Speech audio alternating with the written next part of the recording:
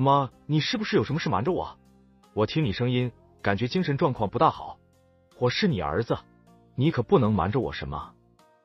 儿子，妈其实也不想让你担心，既然你问起来，那我就实话告诉你吧，是你爸的病又严重了，医生说必须要尽快动手术，可是妈身上只有5万块钱，根本不够。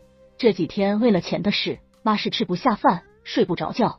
妈想找你，又怕你担心影响你工作。妈，你还当我是儿子吗？这么重要的事你都瞒着我，那还差多少手术费啊？我马上打给你。儿子，你放心，这钱妈会还给你的。医生说手术费一共要20万，还差15万。妈，你说这话就见外了，我是你儿子，什么还不还的？我现在就把钱打给你，让医生尽快给爸做手术，爸的病千万不能再拖了。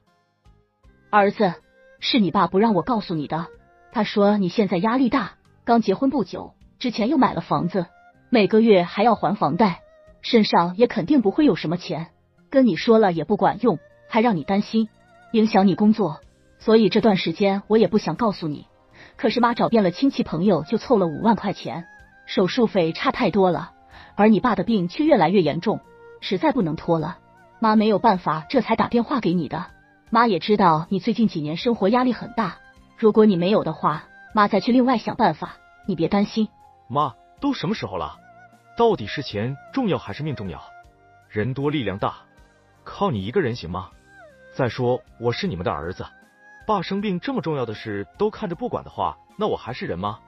你就别想那么多了，我现在还有点积蓄，马上打给你。爸的手术费差不多了，后期康复治疗需要花钱，我再想办法。还有妈，你儿子现在不是小孩子了，你和爸含辛茹苦把我培养长大，现在你们老了，生病了，也到了我给尽孝的时候。以后你们不管有什么事都要告诉我，听到了没有？知道了，谢谢你，我的儿子真的长大了，能给爸妈遮风挡雨了，妈很欣慰。这是儿子应该做的事。妈，一会我把钱打给你，你赶紧让爸动手术，这边我马上去跟领导请假，尽快赶回去。儿子挂断电话后，立马给母亲转钱，结果转了几次都显示余额不足。什么情况，老婆？我卡里的钱怎么没了？是不是你取走了？这卡里原来有20万，我刚才试着转了1万都转不出去，难道这卡里1分钱都没有了吗？如果是你取走的，你赶紧给我转回来，现在我爸生病了，急需花这笔钱动手术。刚才我妈说的话你也应该听到了吧？老公，你爸那个病已经是老病了，治不治疗都一样，这么多年了，一直不都这样吗？自从我嫁进你们家，你爸就已经有那个病了，可是对他也没有什么影响，照样能吃能睡能喝。这次怎么要动手术了呢？依我看，这个钱也没必要浪费，跟以前一样，给他配点药吃就好了。浪费这么多钱干什么？也许是医生故意说的严重一点，想挣咱们的钱。现在的医院为了钱，什么事都干得出来。你胡说八道什么？医生怎么可能拿病人的生命开玩笑？我爸现在病情严重，和我这个儿子脱不了关系，离家那么远，平时我都没有好好的去关心过他们。事到如今，说再多也没用了，你赶紧把这个钱转给我，治病要紧。那可是20万啊，不是2万，怎能说给就给？咱们是什么家庭，你不清楚吗？卡里一共就20万，都给你爸治病了，那咱们以后的房贷怎么办？以后咱们还要生孩子，身上1分存款都没有，你说怎么办？医生的话你们也不要去听，他们就是为了钱。再说你爸都这个年纪了，动手术对他来说风险也很大，我觉得还是给他买点药把病控制住，也许慢慢会好了呢。这是你做儿媳妇应该说的话吗？你不想拿这个钱，真是什么话都敢说。因为这不是你爸，所以你可以做到不管不问。我不想跟你废话，赶紧把钱给我转过来。事到如今，我也不瞒你了，这钱我已经花掉了。前段时间我弟弟来找我借钱，他刚交了个女朋友，对方要求必须有房，可你也知道我爸妈他们的条件根本就没不起。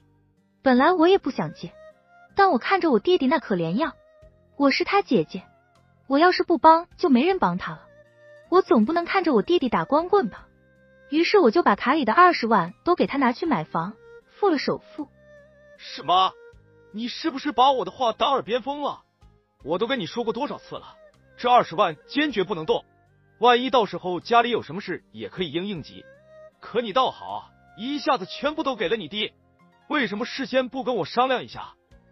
和你商量了这个钱，你肯定是不同意给我弟的。再说那天你本来也没在家，公司安排你出差去了，我不想因为这个事影响你工作。你放心好了，这个钱我弟弟会还给我们的。当时我让他写了张借条，他赖不掉的。好了，老公，多大点事，你就别生气了。他还叫你一声姐夫呢，你小舅子有困难，咱们做姐姐姐夫的，难道不应该帮衬他一下吗？张小丽，你太过分了，到现在你还说这个话。我问你，这日子还想不想过了？我大学毕业后工作挣的钱买了这套房子，因全款买不起，只付了首付，所以每个月还得还房贷。车子到现在都还没有买，我存这个钱就想自己买辆车。公司离我这里也不近吧，我每天都挤公交去上班，你有替我想过吗？本来过2天我就想去买一辆车的，结果又发生了我爸这个事，那毕竟人重要。可是没想到我辛苦挣的钱全部被你拿去给你弟了，这钱不是你挣的，你不知道挣钱的辛苦。你是不是觉得我这些钱都是大风刮来的？你就想着你弟可怜，怎么就不可怜一下你老公呢？行了，你跟我嚷嚷什么？钱已经给我弟了，我觉得什么事都没有我弟弟重要。我弟要是没有房子就结不了婚，难不成让他打一辈子光棍吗？我爸妈为了我弟愁白了头发，你做女婿的也要心疼一下我爸妈吧。何况这笔钱他又不是不还，你怎么那么小气呢？假如他这辈子还不起这笔钱，我也不会说什么，毕竟那是我弟，我这个姐姐有能力帮他一下怎么了？真是可笑，我帮的还少吗？自从咱们结婚以来，你父母和你弟弟隔3差5就找我要钱，我哪一次没有给他们？他们到现在也没有一次还过，这也就算了。如今我爸生病，难道你让我不管不问吗？那是你爸，又不是我爸，反正我是不会管的。你自己的爸你自己管，咱家的钱已经没了，你自己看着办。你偷偷把我的钱给你弟弟，说话还这么理直气壮，你还要点脸吗？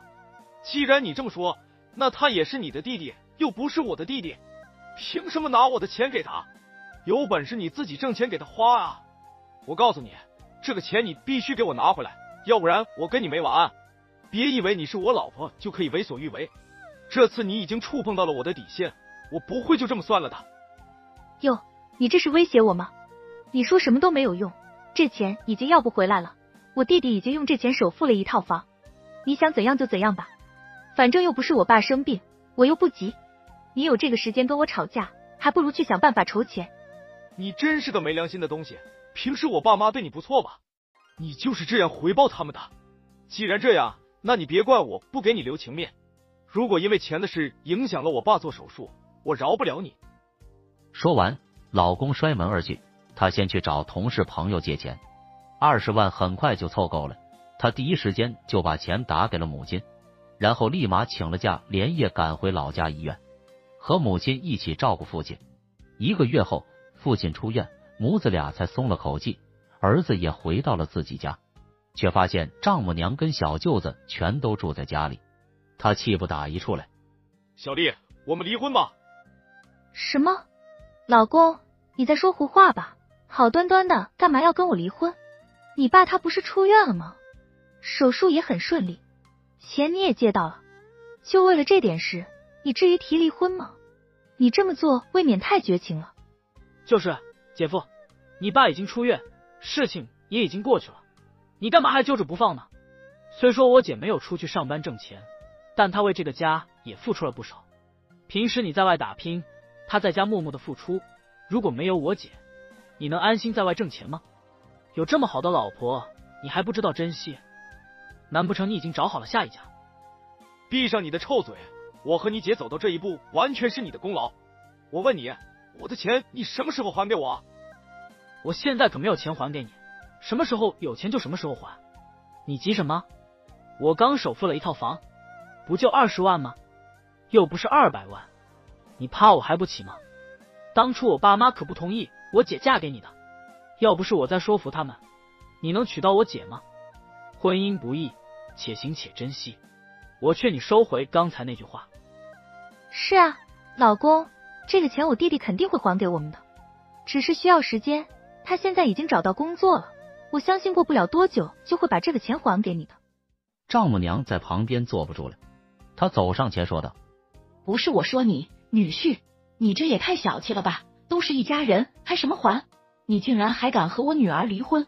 女儿，既然她非要跟你离婚，那这个钱也没必要还了。”妈，你说什么？凭什么不还？那可是我辛苦挣的钱。自从我和你女儿结婚以来，你女儿就没有上过1天班。她是我老婆，我养着她没有二话。但是你们和小舅子平时在我这拿的钱也不少吧？我大概算了一下，也差不多有20万了。你们有还过1分钱吗？现在你还在这说出这种话，到底有没有良心？张小丽，我告诉你，不管你家人怎么说，我都不会妥协。这次我爸生病住院了，这么久你都不去看一眼，还把你妈和你弟弟接到家里来住，你们一家人的嘴脸我也彻底看清了，我实在忍无可忍，这婚我离定了。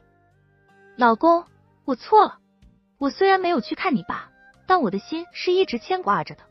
可是我妈跟我弟弟住在家里，我也走不开啊，你就原谅我这一次吧。行了，不要说这些废话了，今天你说什么都没有用，我绝对不会原谅你。我把话撂这里，这20万你抓紧给我转回来，否则咱们就法庭见吧。老公，你可不能这么做啊，他们毕竟是我的家人，你不能这么对他们。我现在就把我妈和我弟弟送回家，以后我也绝对不会再犯这样的错误了。女儿，你要干什么？你就为了一个男人，要把我和你弟弟赶回家吗？他说要离婚，那就跟他离好了，以后妈给你找一个比他更有钱的老公，我就不信了，没了他你就没人要了。对，姐，离就离，当初你要是听咱妈的，嫁给那个大老板，也不至于闹出这些事。你看姐夫为了这么一点钱，就和我们撕破脸皮要和你离婚，可见他的心胸是多么的狭窄。你给我闭嘴吧，你不说话没人当你是哑巴。不管怎样，你拿了姐夫的钱买了房子，还和妈一起在这说风凉话，我看你的良心也被狗吃了。老公，你别听他们的，我跟你保证以后我绝对不会再做这样的事了，你就原谅我这一次吧。